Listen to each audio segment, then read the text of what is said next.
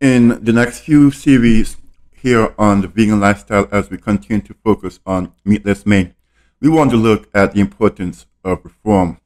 Join me in the book of Numbers, and that's Numbers chapter 11, verses 4 through 6. Notice these words: "And the mixed multitude that was among them, that was among the Israelites in the wilderness, fell a-lusting, and the children of Israel also wept again and said, Who shall give us flesh to eat? We remember the fish which we did eat in Egypt freely, the cucumbers and the melons and the leeks and the onions and the garlic. But now our soul is dried away. There is nothing at all beside this manna before our eyes." Why is the first part of our series, and so the reason for reform. So you see here that evidently God had the children of Israel and the mixed multitude that was with them on a strict diet, manna and water, but their souls were crying out for flesh. You read the words.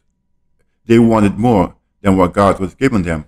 So in other words, they were complaining against God's choice for them. God, who designed their bodies, knew what was best for them. The manna in and of itself supplied all the nutrients that they would need. But they had a hunger, they had a craving for flesh, and they would not be satisfied until they got it. In fact, because God is a good God, He allowed them to have what they wanted.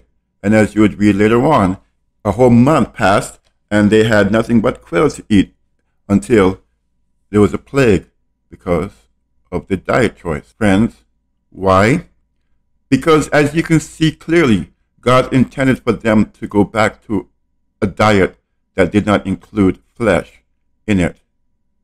Friends, understand that what was to take place in the future, the ceremonial system with the Passover and the sacrifice of the lambs, that was to be the only period when flesh would have been included in the diet. God was teaching His people, the newly freed slaves, God was seeking at least to teach them to return to a simpler diet. Notice their words, friends, and that's a study for another day on another platform. But notice that they said that we ate freely. How could you be a slave and eat freely? You see what I mean? So, rather than be appreciative of what God was doing, they complained. They wanted to retreat back to their old lifestyle. And many people, rather than seeking to advance in our modern day, they want to do the same thing. They want to adopt the diet of Egypt and Babylon, when, as God's people, we are called to a higher standard. We need to do better. And so as this week unfolds, I pray that you will join me in these short discourses and look to the description area for more comprehensive resources.